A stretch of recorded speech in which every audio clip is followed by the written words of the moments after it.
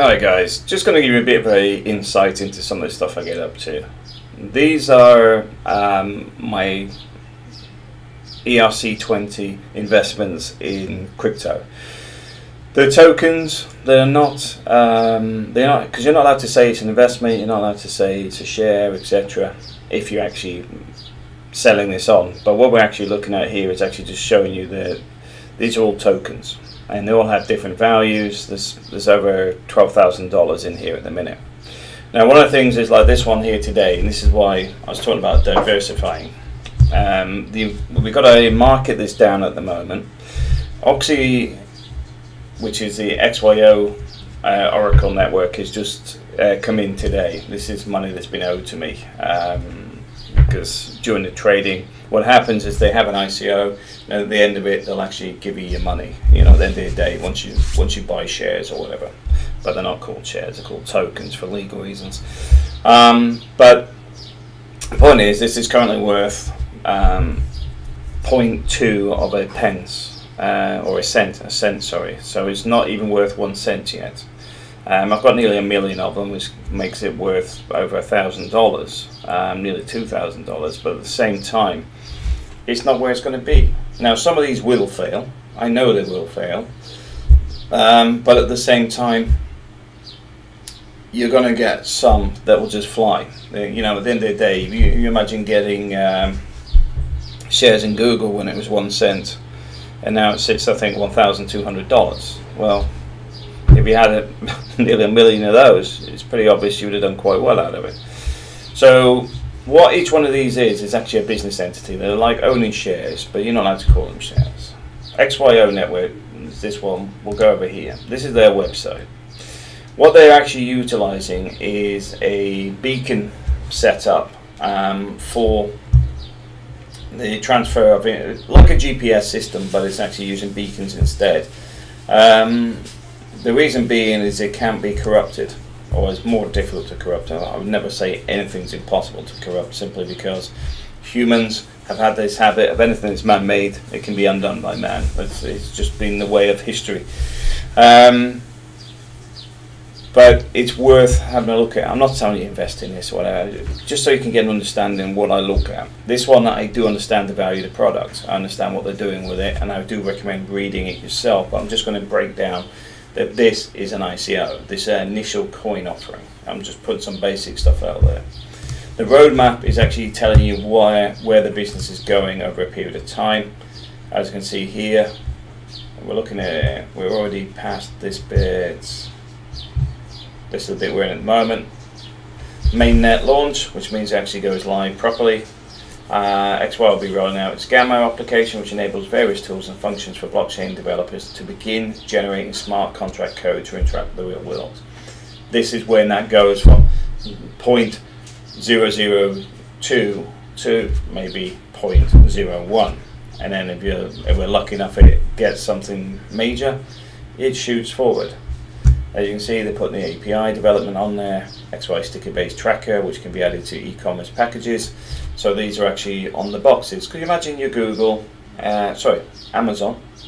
Now, Amazon sends out all these boxes, and you know as well as I do, and same with eBay, the amount of stuff that goes missing is horrendous. Now, if you can actually prove that the item was there through the sticker system, and the sticker interacts with beacons.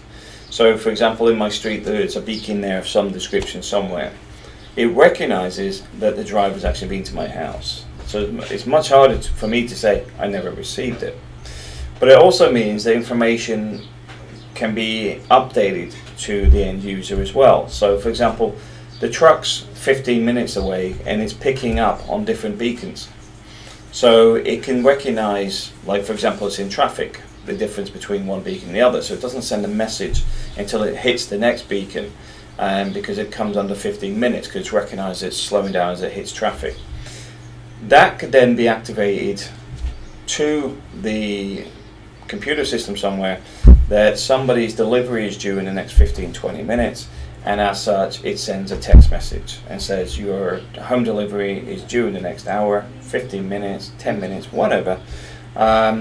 And that way you've got some trail of where the goods are.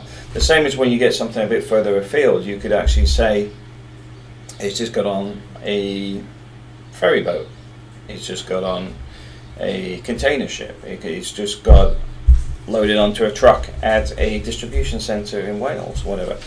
You get a more accurate tracing of the information of what's going where, and the same as if it goes missing, you know exactly where that's occurred because they're all tracked.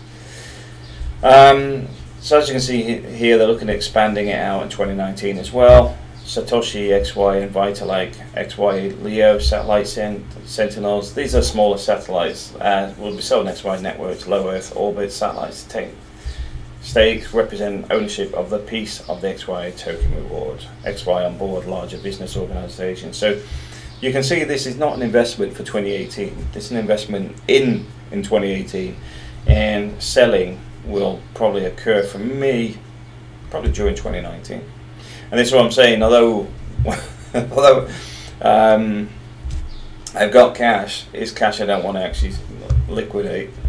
And then the other bits of the ICO, obviously you go through their media coverage as well. As you can see, there's still people buying as well. You've just seen that on the side. Amount of XY left at this price. Yeah, see the ICO is still ongoing. Now the team, it's something I always recommend. If you're getting into this stuff, always review the team. When I tell people to look at their LinkedIn, I tell them to actually look at what people have done before, because a lot of people have never had a job. And that already puts a red flag up for me, because if there's no history that can confirm they've ever done anything, then why do I want to trust them with millions of pounds? The answer to that is I don't. In the same way, if you've got a good team, and even if the project's a bit shaky, if they have a lot of history and experience, they can pivot onto something else. Because if you took into account something like Android was originally designed for cameras. It wasn't designed as the smartphone app that we have today. What do you call it? It's the software that everything's built on. Well, blockchain technology is the Android. I suppose that's the most simplest way of putting it, but it's a lot more expansive. That's why I go through different people and I see if there's a link between them somewhere else, because if some people are validating each other as if working together in different companies, and you find out that this guy owned a company she worked at and she owned a company that she worked at, you start to get alarm bells that it's completely fake. In this case, I went through it and it all seems above board. They have their experience. You can see the breakdown of information on here. I do recommend going through it with a fine comb, because this is where people get scammed out of money. If you don't do your due diligence, this is where you get robbed. And going through the team is fundamentally one of the places you'll pick that up most easiest, because at the end of the day, somebody could write a white paper. For example, the guy, what's a white paper? We'll go into that now. White paper is basically a document explaining how it's going to be used, what it's used for, and all the breakdown of the cost modeling, the structure, whatever it is. You know, at the end of the day, ICOs are completely different. So some could be on waste energy, some could be on a new computerized system, some could be dealing with corruption. All different projects, but you need to go through the white paper and mark what doesn't look right and things that do, because then you start to get a balance. And the stuff that doesn't look right or doesn't look right, ask the team questions on it. See if they actually know what they're talking about. Do they have an explanation of this and that?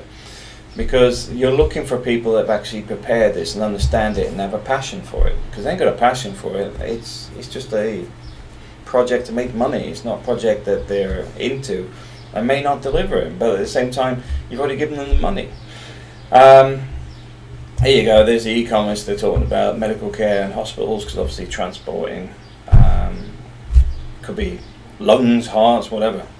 There's a lot of reasons you would actually track this, and that's why I like this one. It does have a lot of world usage, but white papers, have a look yourself. You can have a look at this yourself. You just go xyo.network and you can go through these different bits to see if this is something you'd be interested in doing yourself. The technology behind it is another thing to look at. I mean, they have videos there, you can watch that. I'm not going to sit and explain everything and how it all works. But the whole point is, it's a reinforcement of accuracy and everything else. And like I said, they get these labels on the boxes and things. You can start tracking things because the beacons can engage with them. So you have the ability to see where something is, where it was, etc. And like if something disappears, you can see it went to there and then suddenly veered off completely in another direction. So you've got more chance of recognizing where the failures were in your supply chain. Same as something that gets altered, because that's quite a common thing as well. You know, at the end of the day, things do get tampered with, and it's a big problem. But I'm putting this video up there because a few people have asked me about the cryptos. And what you normally do with this sort of thing is, if you are interested, you get in touch with the team, get all the information, go over the token. You then purchase the token. Tokens are normally purchased in, there you go, Ethereum in this case. So Ethereum is like a mainstream crypto. So you're looking at Ethereum for your purchase. So it means you have to buy Ethereum elsewhere, then buy your tokens with it, and then what they do is they send you the tokens and they end up in the wallet like I've got here, where my Ethereum sits. So the point being is, it works quite well in the sense that the transactions are simple. You end up with a ledger, what we have here, and that's all the different transactions in there, how many tokens I've got, as you can see each one, how many I've got, as you can see there. I ditched that one, I've ditched a few of them. This is where I sold off some of my money before the market dipped again, because this is basically what paid for the Philippines trip. My trading accounts are different to this because my trading accounts are sat there. I'm just seeing the market starting to look in a better position, so I'm about to start trading again on top of everything else I'm currently doing. But I just wanted to share that. And this is on Etherscan, but if you want a Ethereum wallet like this, you better go to my Ether wallet, which is called Mu. Just look for Mu, my Ether wallet, and it will set you up with a wallet where you can actually do these transactions, and you can take your money and put it into there, and you can use this little guy up here, which is MetaMask. MetaMask allows you to trade and stuff without the risk of actually leaving your wallet open, because private keys, for example, don't give to anybody. That's yours. That should not be accessible to anybody else. But in this case, what you've got is, with MetaMask, you can trade in and out without the risk of giving up too much information, and at the same time you're logged into your wallet constantly. But you need to start my Ether wallet. That's probably the easiest one. I'm gonna have a read of this email in a second. But anyway, guys, there's a little bit of snippet of one of the things I do, and what you should invest in, entirely up to you. I do not make those decisions for anybody. I do some videos sometimes showing people what's worth looking at, but I do not give financial advice. I'm not a financial advisor. I do deal with assets from the sense that I do asset management, but that's a completely different thing. I'm actually evaluating life cycles, the cost of maintenance contracts, stuff like that. I'm not evaluating the true worth of a business and its potential outcome on something that's a completely new technology. My stuff is predominantly on things like air conditioning, heating systems, So even for me, I analyze in the same way, don't get me wrong. I still go through the team, I still go through the project. Can they deliver it? Have the experience in it?